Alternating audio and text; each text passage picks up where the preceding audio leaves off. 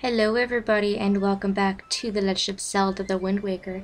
I promise you this will be the very last episode before we head to the final dungeon. I have three things on my agenda. The first is to get the very last heart piece that we need. It's actually on Rockspire Island, and if you kill both of these bomb ships, I don't know if you have to kill both of them, but I'll kill both of them anyways, because one of them will drop the heart piece in their little treasure ring thing. So, go ahead and do that, and I guess it's that one over there. There should be a heart piece in one of the treasure rings, and then that will give us every single piece of heart, or every single heart container rather, in the entire game. So, we got 100% of all of the heart pieces, which I'm very proud of. I don't think I've ever done that in a Zelda game ever, because I never bother, but yeah, this playthrough has definitely been an inspiration for me to go ahead and do that, so I'm actually pretty excited about that. It actually wasn't too hard for me to figure out which ones I was missing either, which was really nice, because I had to figure out which ones I was missing through process of elimination. So, is this it? Yes, it is! That's the fourth piece, completing another heart container. Your life energy has increased by 1 heart. There it is, ladies and gentlemen. How beautiful is that? It looks spectacularly wonderful. Oh, I love it.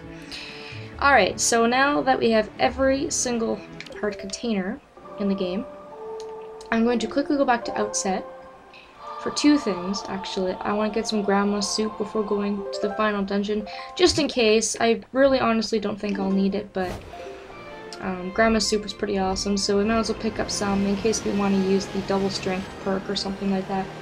Never hurts. Just in case. And we are also going to get Beetle's membership. I think it's 60 points. I went ahead and I bought like a crap load of stuff. And I think I have 59 points now, so if we buy one more item from him, he should give us that gold membership. And hopefully it's better than the silver membership he gave us, because what he gave us for silver membership was just like an absolute joke. It was ridiculous.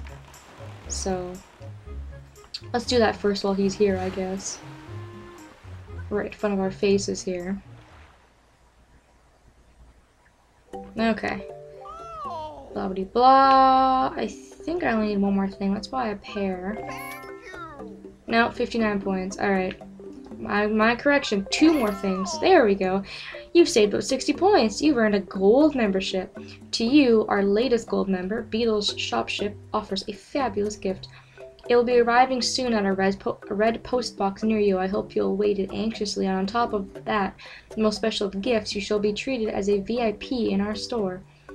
I don't think he says anything different. Like, his dialogue is the same, and he doesn't really do anything, so.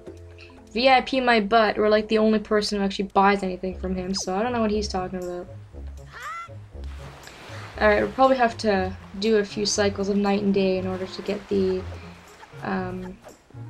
item to show up in our mailbox, but that's also why I came to Outset. I figured I hit the trifecta. We could get the mailbox, get our 60 points, and also pick up some soup from our grandma, so tried to plan ahead a little bit here.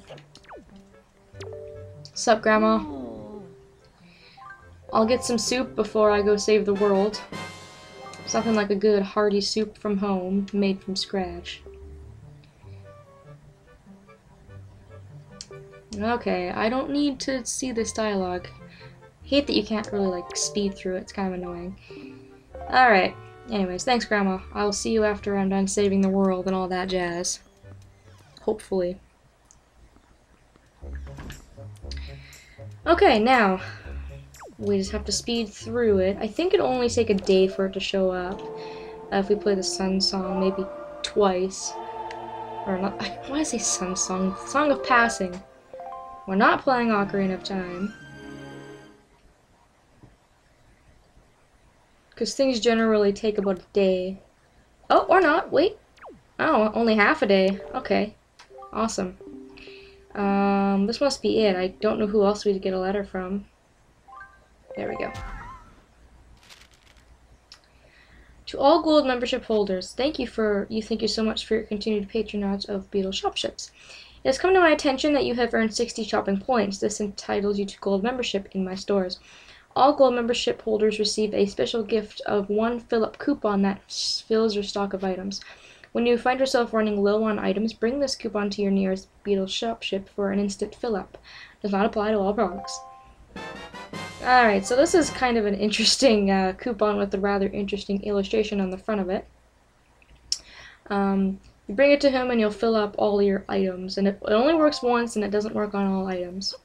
You know, he wouldn't give you, if you went to the one where he sells bottles and heart pieces, he obviously wouldn't give you an unlimited amount of heart pieces or bottles. I mean, it just doesn't work that way. But I think it works for things like arrows and bombs and all that stuff, so I guess we can probably use it just to show it off, because I don't really plan on using it, but now whatever. Here you go, Beetle. Would you like to use your fill-up coupon? Instant item fill-up! Be happy! Wow, that was kind of creepy. Yeah, you can see that I had 36 arrows and I got 99. I got 99 bombs. And I think that's really all it works for, is arrows and bombs. I can't really think of anything else that he would sell.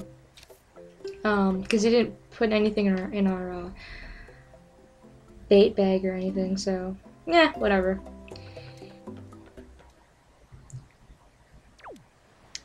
Okay guys, so that's it. That's all I wanted to do. That's all I can really think of that I missed. We got every single heart piece in the game, every single bottle, as we can see, every single item in the entire game, and I think I've covered almost every single side quest. Anything I haven't covered is like an Easter egg or something very, very small that really didn't give us like a really big prize, so I'm pretty happy with what progress I've made, and now it is finally time to go to the Tower of the Gods and go revisit Princess Zelda, so we're gonna go do that. And then we can actually finish up this game. It's been a while since I started playing this. It's kind of crazy. Alright, let's go. With our Triforce in hand.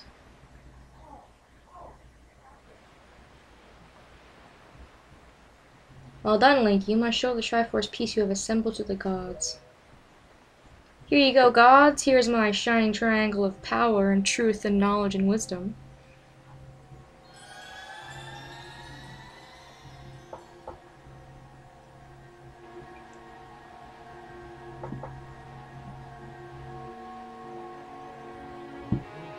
Oh, what is this? There, on your hand, the Triforce piece now dwells within you. It is a Triforce of courage, proof that you are indeed the true hero. You have controlled the winds and crossed the seas, and here, near the end of your quest, the power of the gods has been bestowed upon you. Surely from this moment on, you shall be known as the Hero of the Winds. Link! Hero of the Winds! I feel like that needs to be voiced by somebody really epic, like Morgan Freeman or something. Go forth! To Hyrule! To Zelda's side! I love the little speech he gives just before you go to Hyrule. It's so soothing and awesome.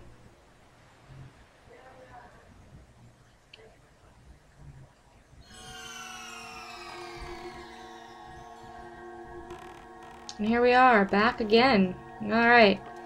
Let's go see Zelda. She's probably starving and also dehydrated by this point, seeing as that we left her with no food, no water, no nothing. Oh. Wait, what? I love how the entire castle is untouched. Totally unscathed, totally beautiful, but somebody had to come in and ruin the glorious statue that looked like me. Oh no, I hope Zelda's okay.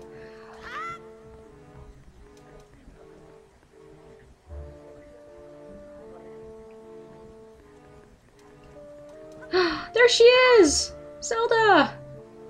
Tetra, whatever you want to call her.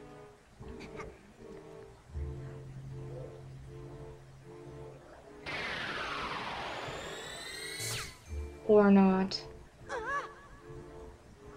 Oh crap. You have deceived yourself. What have you done with my princess? Did you think you'd be safe inside the castle? Foolish. Now that my power has been restored, there is no safe haven for you. I have taken your precious Zelda, and here you shall fall into eternal slumber. Oh, Jesus. What a coward. Can't fight us ourselves, you know, he's got to come in and get the Darknuts to do it for him.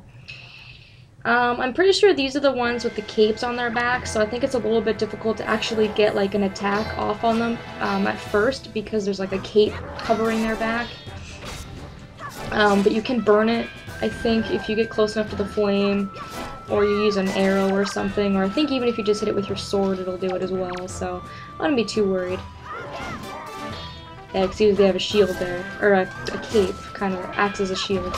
But it doesn't look like it's really a huge problem to actually get it off of them, so it's not too big of a worry. It might have been a smarter idea for me to only have focused on one at a time, because they get faster when they, you know, lose their armor, but I don't think this is too hard to do. I mean, if Ganon really thinks that 2 Darknuts can stop me, yeah, okay. Pathetic. I am the hero of the wind. Do you know nothing? Loser. Okay, I was gonna say, are the flames gonna go, or am I just gonna have to find another way out of here, but that helps. Not that we really need to be picking up any of this stuff, but let's just do it for old time's sake. Okay. And we may now traverse into the final area. Oh, I'm so excited. Really, I am. I've been waiting for this. I've been procrastinating recording this, but so epic. Run, Link! Run to save your princess! Alright, so if you came through here when we were at the castle earlier, there was like a big barrier that comes up. It'll come up magically, I think, if maybe I run into it. Yeah, right here. And you can't get past it, but if you go ahead and whack it with your Master Sword,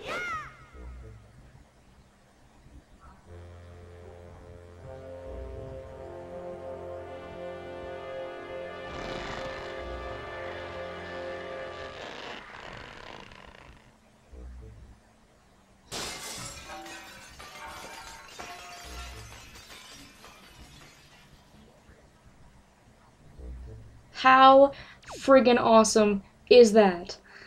Oh my god, and how beautiful is this scenery. Believe it or not, we are going to Ganon's castle, and you would think that going to Ganon's castle would be dark and kind of nasty looking, but look at this scenery. I want to live here. This is a nice place to live.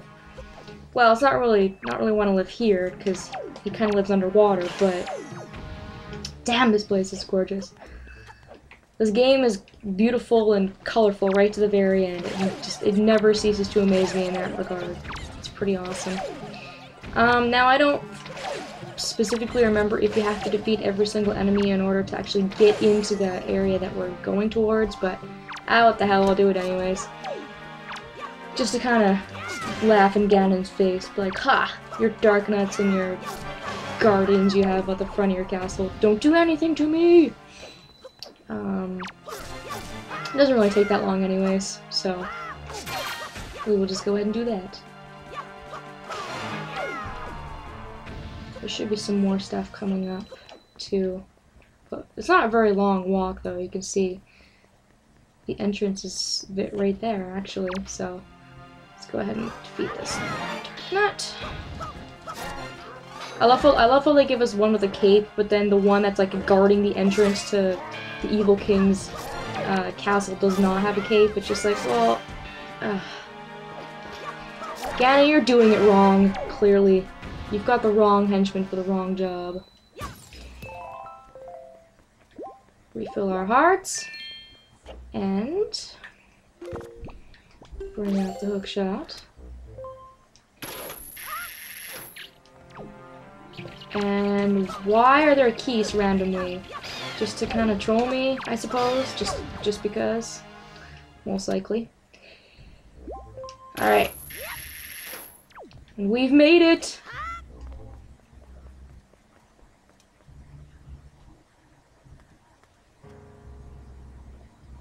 This, ladies and gentlemen, is Ganon's castle.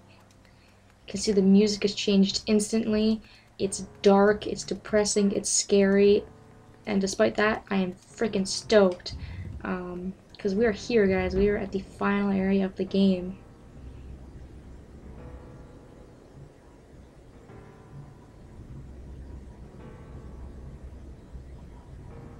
Oh, Ganon. You don't know what you've gotten yourself into. You have no idea who you're dealing with. Alright, where are we at for time here? 15 minutes. Okay, well, I'm not going to cut anything out of this episode, so I think in the next video, we're going to actually go into Ganon's tower now that we've actually gotten in here, and we will take on the final dungeon before we actually finish up this game for good. So, thank you all so very much for watching, and I hope that you'll be joining me in the next episode.